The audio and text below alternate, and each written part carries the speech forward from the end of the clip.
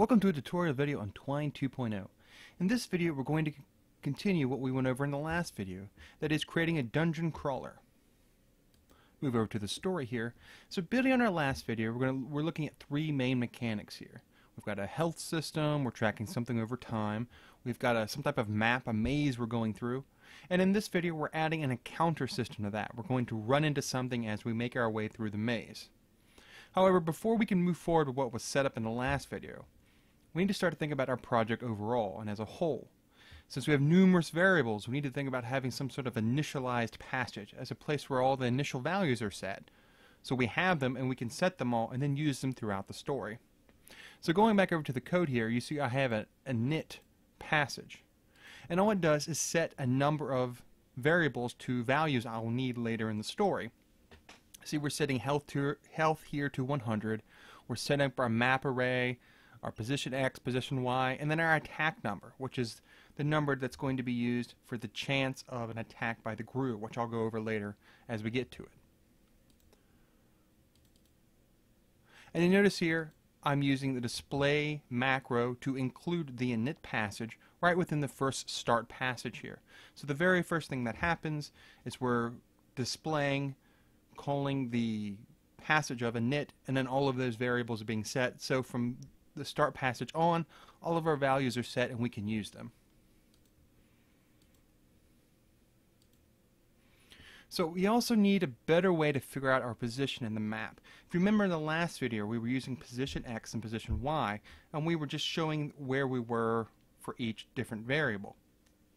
So while using them can be helpful, it would be better if we could actually see the whole map at a time, similar to like a roguelike system where you can see the map and you're moving along.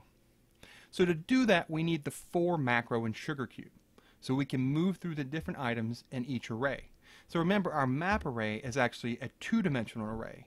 It is an array of arrays. So starting with the top array, using a for loop with the for macro, we go through each item in that array, and because each of those is its own array, we go through its own items as well. As we move through these arrays, we also want to test each value. If it's a 0, that is if it's an edge of our map or somewhere we can't move, we want to write a hash. If it's a 1, we want to write a period, showing we can move there. If it's a 2, we mark that as an E, that'll be the exit. And if the position is the same as position X and position Y, we write a P, that's our current player position. So to show you that in code, it's unfortunately a little bit complicated. And the reason for this is to start with this no break line macro. The reason why I have to do this is that the print macro, when used, introduces a break line. That is, when you print, it automatically moves to the next line. So as we're moving through first the number of entries in the map array, that is for an initial value set to 0, to the full length, move through each item in the array. As you're moving through the array, for each item, move through its own array. So you see that here. The index value is I, and as I increases and we move up through the length of the array, we're also moving through the length of each array within map area, or map array. And that's K. So we have I and K.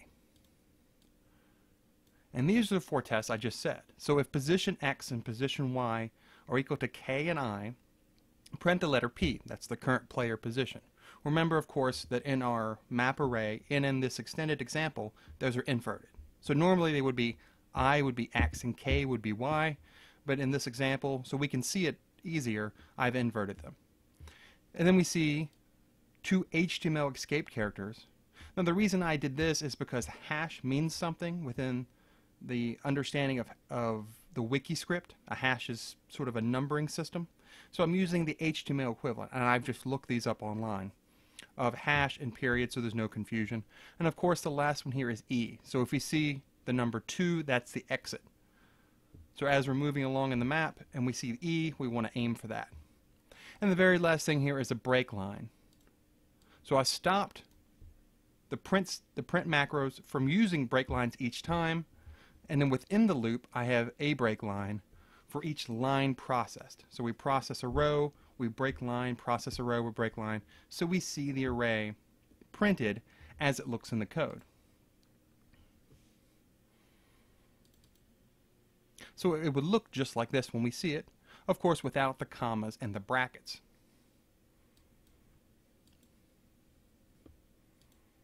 So the last thing we wanted to add mechanic-wise to our extended example here is after we have a health system, we have a map system, we want an encounter system.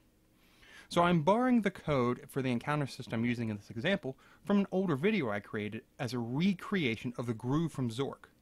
So the way the groove works is that as you progress through the darkness, it will eventually attack you.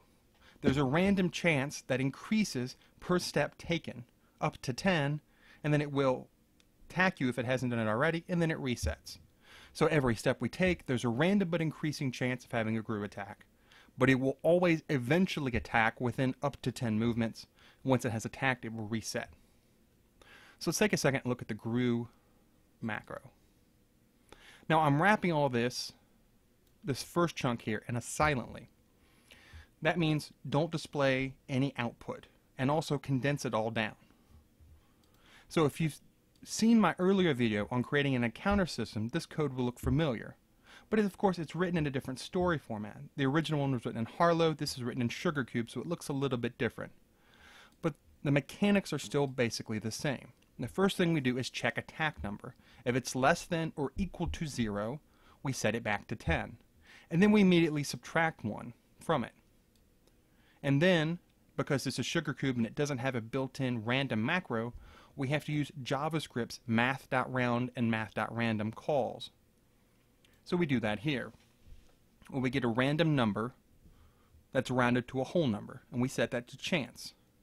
And then the very last thing we check to see if chance is equal to 1. If we got a 1 within those random chance of 1 to whatever the attack number is, so potentially 1 to 10 or 1 to 9 or 1 to 8, and, decreasing, which increases the chance of us getting attacked. If we get a 1, the GRU attacks, we lose 10 health. And we see that right here. The attack number is set to 0, which means the next time this passage is run, it will be reset to 10. And we see health, which was set in the initialized passage, is decreased by 10 each time. So start at 100, and we can get attacked up to 10 times. So let's see what this looks like in practice. And so there you have a printed out ASCII map using different characters of our array. And we see P is where we are. Our current health is 100, and we can move east. And we see each time we move, the P moves too, because we're checking each time we print the map using the map array, using our 4 macros, where we are, position X, position Y.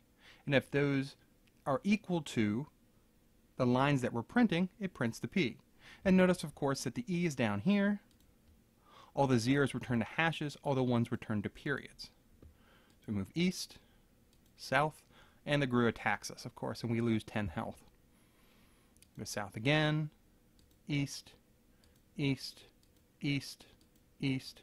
We see it get attacked one more time. South, south, attacked one more time. Oh no, will we make it? Will we make it? And we see now the change to exit. So let's take a second and go and look at the map system that's now been changed. So to take the map into account, I've changed our 4 directional conditional statements here. Each one originally just had these 2 first lines and an end if. I've now added an else if macro within each if macro statement, because we need to check if 2 occurs, if there's an exit anywhere, and if it is, to display a link to the exit. So to finish this, if we click on exit, we escaped and we ended up with 60 health. So let's restart.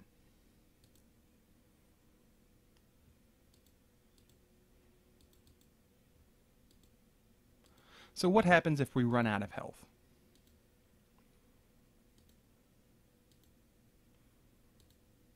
Well, we can just keep moving, because we know eventually we will get attacked.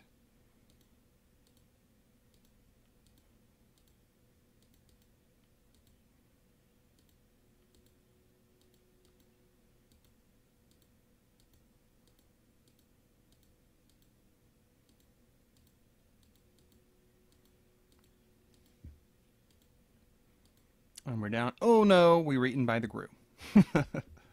Okay, so closing that, let's move back to our code here. Now that we've seen both the death ending and the exit ending. So what we just saw was actually the check within health. All of the health functionality, all of the mechanics that had to do with health, I put within the health passage. And we saw the pretty standard printing of the value of the variable health, but I also put a silently here in that it doesn't show any output and is condensed to check to see if health is ever less than or equal to 0. If it does, immediately go to the passage death. So the goto macro is different than the display macro I've been using extensively here. The display includes another passage. Goto immediately directs to another passage. It skips anything else, go to that place immediately. So if the value of the variable health is ever less than or equal to 0, we go to the passage death, which is what we saw. Oh no, you were eaten by a grue. Otherwise, we continue to show the value of the variable health, and we just keep going. And you notice too, each time location was getting shown. Because in our map system, which is basically driving everything here, we're displaying the contents of the passage location, we're displaying the contents of the passage grue, we're displaying the content of the passage health. In each case, it used a different mechanic that we went over. We have our map, which is our location, we have our counter system, which are grue, and the last thing is the health. Now the reason why the health is last is because the grue, if it attacks us, can decrease the health. And so the last thing we want to show is actually whatever value of health is the current value at the end of an attack. So we show the map, we check the attack, and then we finally show whatever health has happened. And then we present the full choices to the user to move north, east, south, or west, or if there's an exit nearby within any cell around where we are, to allow the user to go to the exit if they want. And assuming, of course, that they still have health, because otherwise, within the health passage, we would have encountered the death passage. And so there we have actually a pretty good example here of a dungeon crawler system. Now, of course, we can add different things. We could add an inventory system, we could spruce up our map, we can make it larger, we could change our encounter system, introduce new monsters. An easy way to do that, for example, would be to introduce a passage that handled all of those mechanics, those different encounter systems, and just have each monster be a different passage of its own, and then just display them, include them as we needed them. We could also include weapons if we wanted, or treasure system. We just put our treasure on the map. We could even go a step farther and make all of this dynamic, of course. However, that would require a lot more work than these current examples. But we could always introduce a dynamic map, dynamic enemies, dynamic treasures, dynamic health, any number of dynamic systems we can place upon this overview of how to create a dungeon crawler-like system using an array of arrays and checking an X position and a Y position as we move along, and combining that with an encounter system that just attacks us on some random increasing chance. Similar to how a number of RPGs work with an overworld system, where you inevitably get into a fight the more you walk. And so there we have a pretty good overview of a dungeon crawler system. Thanks for watching.